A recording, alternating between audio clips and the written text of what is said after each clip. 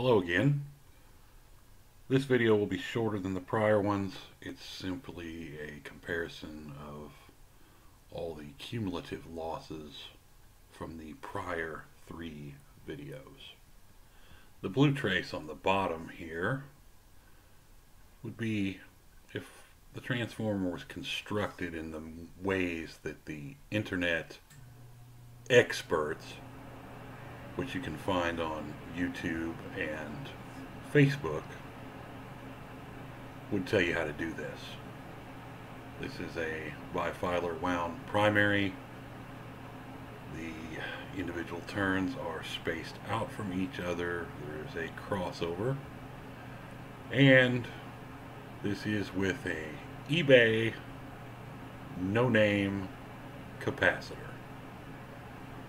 The red trace on the top, the windings are bunched as closely together as possible and using the same TDK capacitor shown in the previous videos.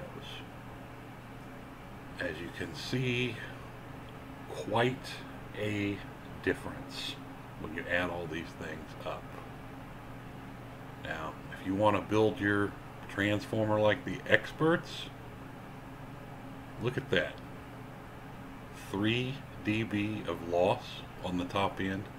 Half your power is gone. I don't want to build mine that way, that's for sure. But as always, don't just take my word for it. Make these measurements yourself. Thanks for watching. Hope you enjoyed. Subscribe if you did. Thank you.